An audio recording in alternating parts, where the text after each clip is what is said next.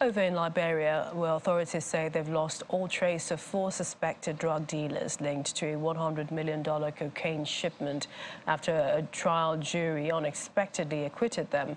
Last year, with assistance from the U.S. and Brazil, Liberian security officials, they seized a container with more than 500 kilos of cocaine inside. 4 men from Liberia, Portugal, Lebanon and Guinea-Bissau were arrested in what was seen at the time as one of Liberia's biggest successes against drug smugglers. But last week, a jury in the capital, Monrovia, found them not guilty.